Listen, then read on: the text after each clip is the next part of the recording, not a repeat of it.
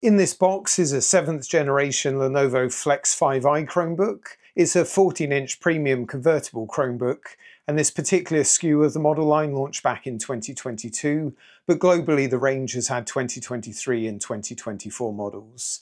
It's probably going to depend on when it was manufactured as to whether I see the Chromebook Plus branding on the lid, but it should receive the software update. Back in 2021, I looked at a 5th generation model of this Flex 5i when it had a 13.3-inch display in a 16:9 format. I'll link that video in the description of this one if you're interested to look back. This 7th generation has an Intel 12th Gen Core i3 processor with 8GB of low-power DDR4 RAM, a 256GB SSD for storage. It's fully convertible as mentioned, and it should come with the optional USI pen. Hopefully I'll get to show you that later in the video. I purchased this at the weekend as a refurbished, very good condition Chromebook direct from Currys in the UK on their own website. I paid just £249, that's about $315 US. As to be expected, being a refurb in this condition, it looks like I don't have the original box. I did post to X and Threads hinting at this one, and as of yesterday, I also posted to make you aware that this is available new as part of Currys Black Friday sale for £350. I'll include the Currys item number in the pinned comment on this video. With that all said, let's get into the unboxing and take a look at what we've got here. Okay, let's pop the box open and take a look at what we have. So, as expected, we've got the Chromebook well wrapped in this middle section. I'm just going to get that out of the way for now. Over on the right hand side here, we should have the 45-watt USB-C power adapter. And yep, here's my 45-watt USB-C power brick. And of course, I've got my UK plug to go with it. And now to get into the Chromebook itself. Okay, nicely wrapped up here, all very secure. Just slide this out.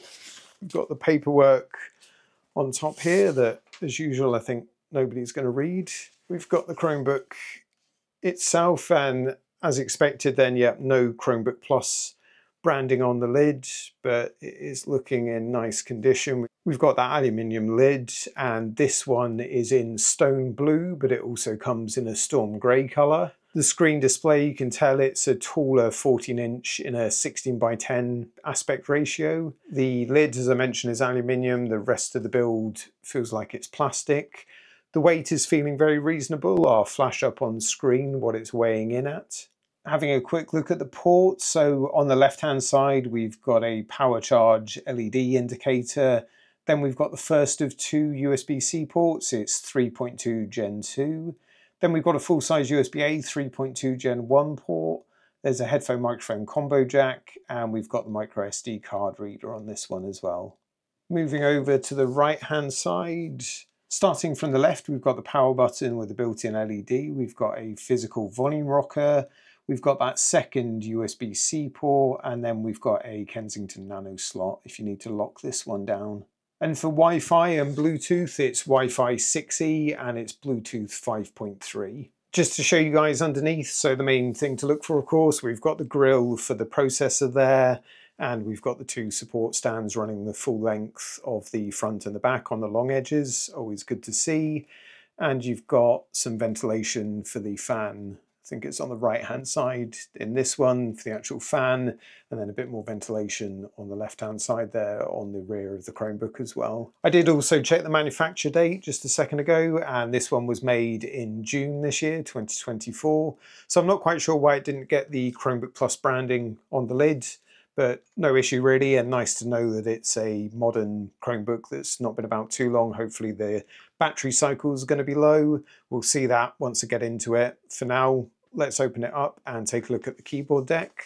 So of course, with it being fully convertible, I can put the screen all the way back against it as if we'd be using it in tablet mode.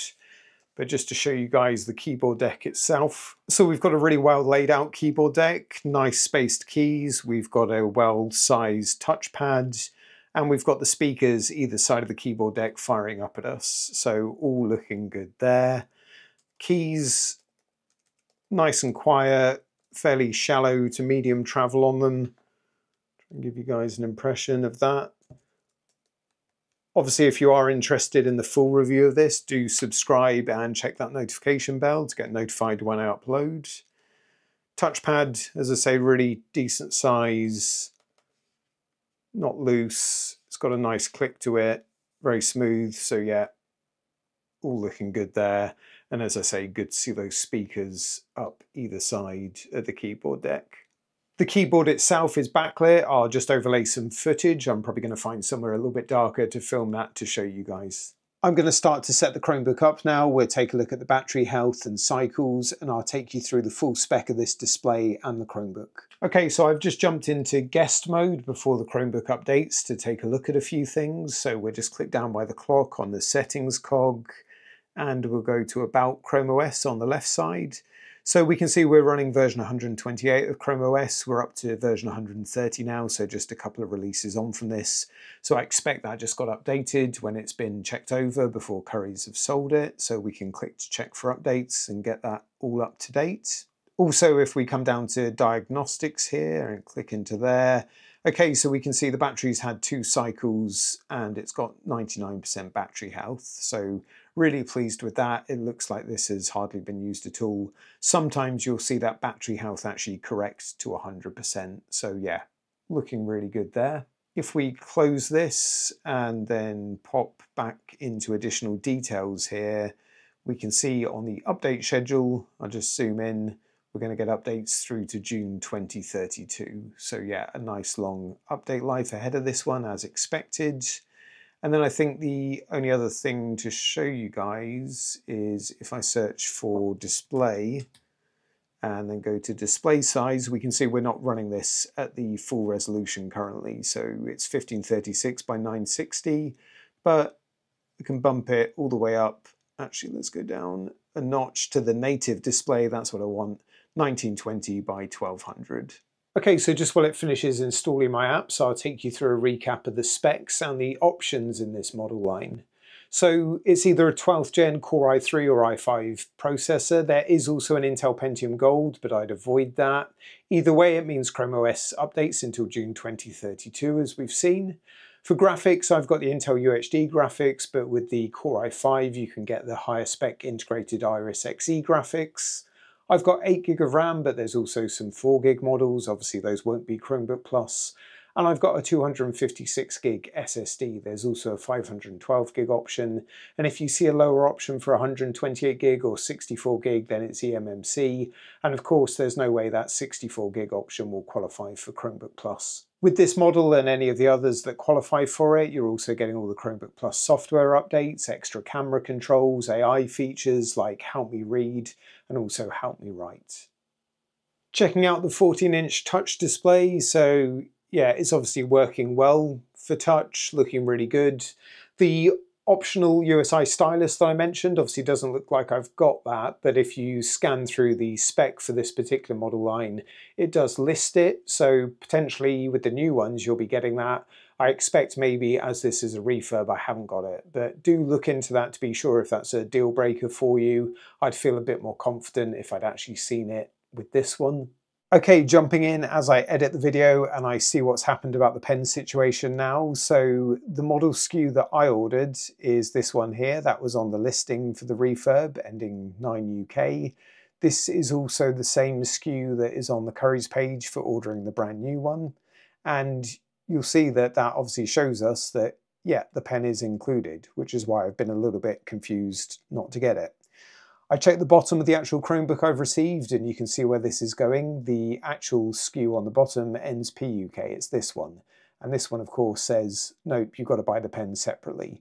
So that makes a lot more sense. I think it's a mix-up in the listing. The only other difference is this very slightly different spec in the PCIe for the SSD. Not too worried about that. But yeah, in terms of if you are going to order from Currys as to which one you'd get, I'd imagine, or would just suggest you assume you're going to get the one ending PUK and not have the pen, And if you do get it, you can be pleasantly surprised. Going through the rest of the screen spec, so as I mentioned, it's a 14-inch Full HD Plus, so it's WUXGA, meaning it's got that 1920 by 1200 resolution that I've shown you. It's IPS, it's the taller 16 by 10 aspect ratio. It's a claimed 300 nits of brightness, it is looking pretty bright, and it's got this more glossy finish to it. Colour-wise, this covers 45% of the NTSC colour space, so colours look great. There is an option that covers 100% of the sRGB spectrum, so look out for that. And as I say, it's compatible with a pen. At the top of the screen, we've also got the Full HD Webcam. That's another requirement of Chromebook Plus, and it's got the privacy slider. I'm just getting set up with Real Racing 3 so I can show you a bit of gaming, hopefully in tablet mode.